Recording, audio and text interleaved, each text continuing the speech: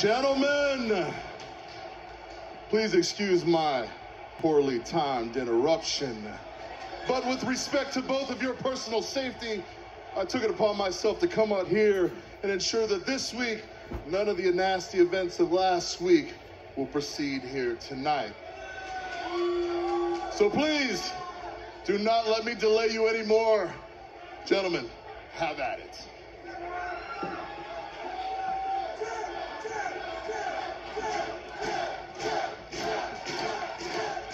Before I was interrupted, I was about to say that, Kyle, you have made it crystal clear that you wish so badly you could be in my shoes.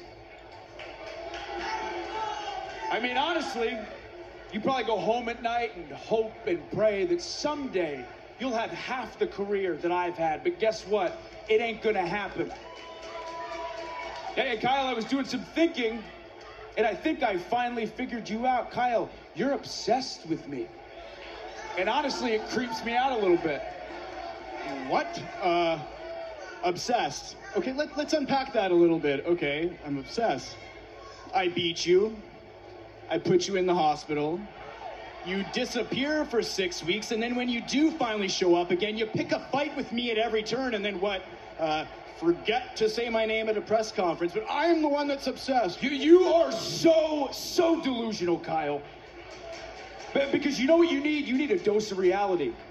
You need the truth. You need the cold, hard facts. And the fact is, Kyle O'Reilly is nothing without Adam Cole. Dang.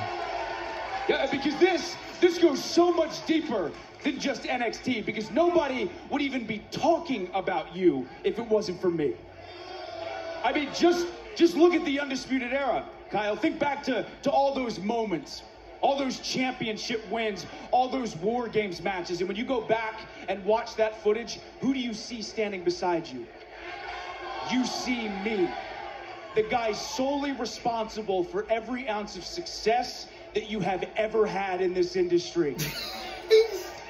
I mean, he's right. The fact is, I was the star of the Undisputed Era. I carried you on my back for nearly 4 years, and guess what, O'Reilly? I am still the star! The entire world knows it.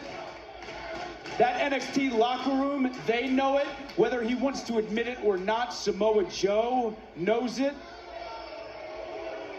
Hell, even your wife knows it. Oh.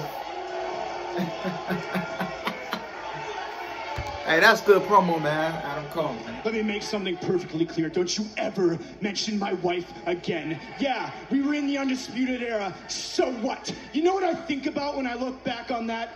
I am ashamed. I am ashamed that I ever associated myself with you. And frankly, I'm ashamed it took me this long to realize what a pathetic human piece.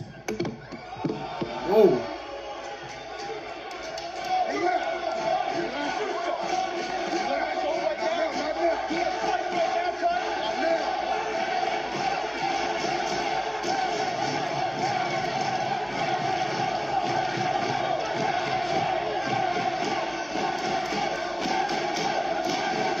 Whoa!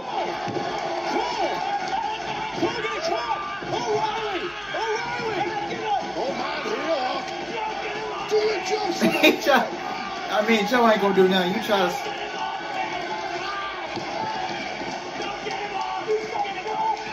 Yeah, he tried to swing at Joe. Joe ducked up the way.